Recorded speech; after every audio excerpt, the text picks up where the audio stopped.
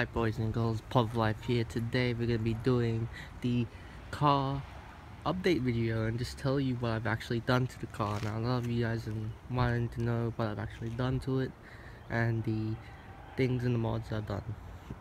Now we'll start from the exterior and then move into the interior. Now I've done quite a fair few stuff. I'm smaller than others, but I'll generally just add whatever I've done apart from stock. Now, first thing I've done is, as you can notice, the red JDM Honda badge, the red JDM toe strap, and I've also got a front eBay lip that I got. That was pretty cheap. It was about $200 with shipping from the US, and it does give that nice kind of sportier look to what it was before.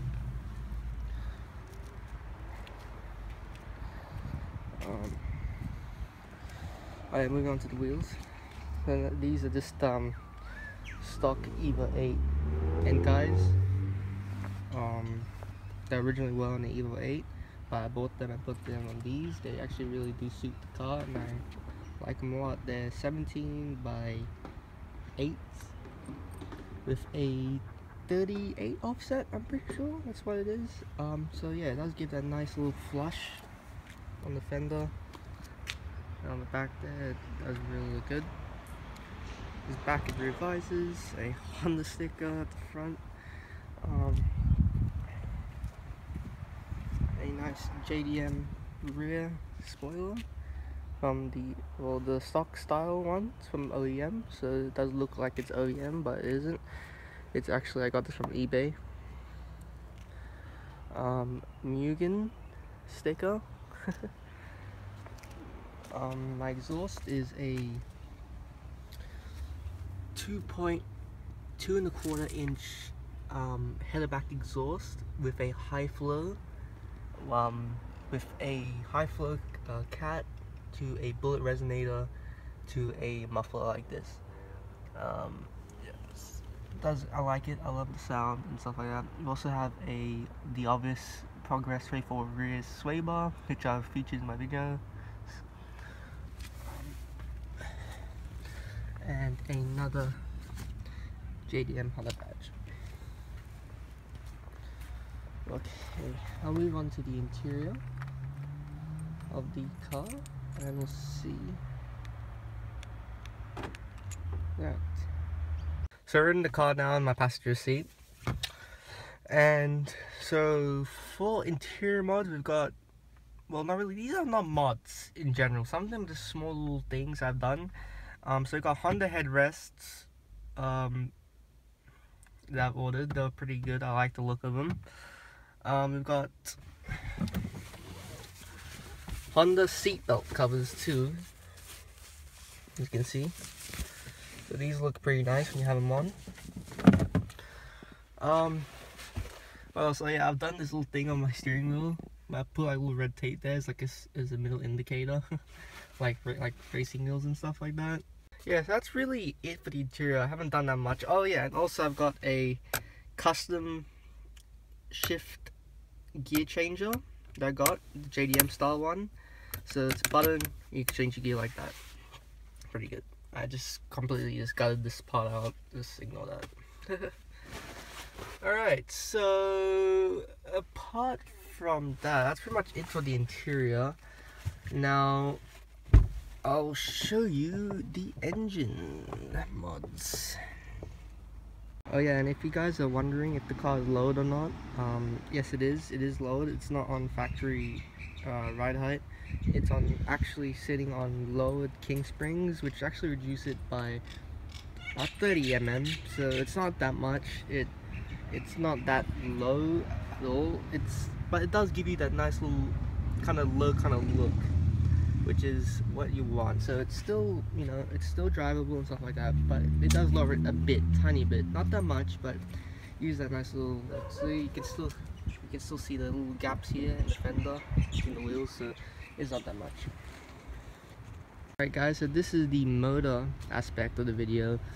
Now with the actual engine itself, it's not been modified. It's still stock. It hasn't, the cams haven't been touched or the heads haven't been touched. It's completely stock from the factory, and yeah, it has not been changed. But I've put some bolt-ons around it, so it kind of makes the engine kind of come more alive. So this is, first I got a K&N Typhoon intake, cold air. I like this intake. It's really good. I love it. It does make the engine breathe better, and it kind of makes it come out more, like it makes it more alive, brings it out a bit, makes it breathe. So basically what this system is that it just goes all the way down below the bumper, so the pod filter, the filter aspect of the thing, is pretty much getting the cold air from the surface. Next I have a Ultra Racing strut bar, which is, at first I got it just for the look of it and rather than the actual usability of it. Now obviously if you have this by itself, it's not going to do that much, I'm telling you right now. But if you have any other suspension parts which accompany this and pairs with this, it actually does make your car feel much more better. So at the start I only had this, it didn't do that much, but now because I have a rear sway bar with it, it actually does help each other out in making the car more stiffer and more, I guess, handle better. Secondly, I've got a, well actually thirdly, I've got a Mugen oil cap. It's on the wrong way because when I try to twist it, it only locked up into that position, so that kind of looks funny, but yeah. So the motor is a K24 motor. It's a great motor, it has a lot of low end torque. I like it. It does produce okay power. I think I'm going about 130 right now. And yeah, so it does produce a bit, and you know, I think it's a very underestimated motor because a lot of people say, okay, yeah, on the paper it says it's about 118, but I've done some mods to it to get to about 130. And you know what? I think it actually is more than that. It's actually very underestimated, and you feel like the motor actually does pack more of a punch than what it is. So what else am I gonna do? I'm looking maybe into getting a new intake manifold for the car. Maybe getting a TSX one, as I've heard that one actually apparently makes the car breathe better and supposedly gives you a bit more power, or maybe access to a more broader power range. But yeah, that's pretty much the motor. It's nothing that special. Oh yeah, and I got a little progress sticker here, if that even counts. So yeah guys, that's pretty much the car in its entirety. Yeah, I think I pretty much showed you everything. If there's anything that I've kind of left out, it was probably not that big anyways of deal to even include into the video. So yeah, it's pretty much, that's the car, that's the video of it. And yeah, hope you guys enjoyed this video of the stuff I've done to it and things like that. Obviously it's not as much as other people, but I've spent quite a fair few of my own money in getting these parts, and I've enjoyed the parts I've done to it. And obviously we're not done yet. We're gonna obviously do some more to it. And yeah, thank you guys for watching. Appreciate it. Like, share, comment, and subscribe. POVLife out. Stay frosty.